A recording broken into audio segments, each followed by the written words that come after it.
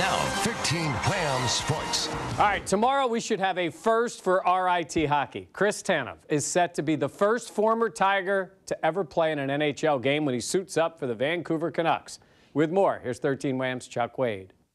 Last year, the Frozen Four. Tomorrow night, the NHL. Former RIT star Chris Tanev makes history, and his biggest cheering section will be right here in Rochester. Pretty wild, you know, like last year, he was the guy who's helping me with homework and stuff. He's a really smart kid as well, and now he's in the NHL. And RIT coach Wayne Wilson admitted he didn't think Tanev was ready for the pro game, but that's not because of his talent.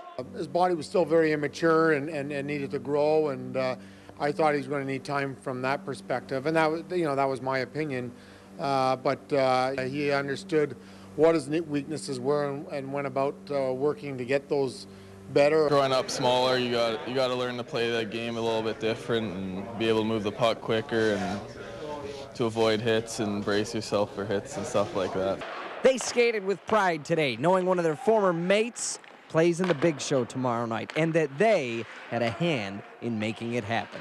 We all feel like we're a part of this just because, we went through an entire season with Chris, and anytime you see one of your friends, one of your former teammates make it to this level, it's exciting for all of us. Tanev's NHL debut starts at 9 o'clock tomorrow night in Colorado. Unfortunately, that's the same time many of his former teammates have to attend a mandatory on-campus speaker here at RIT.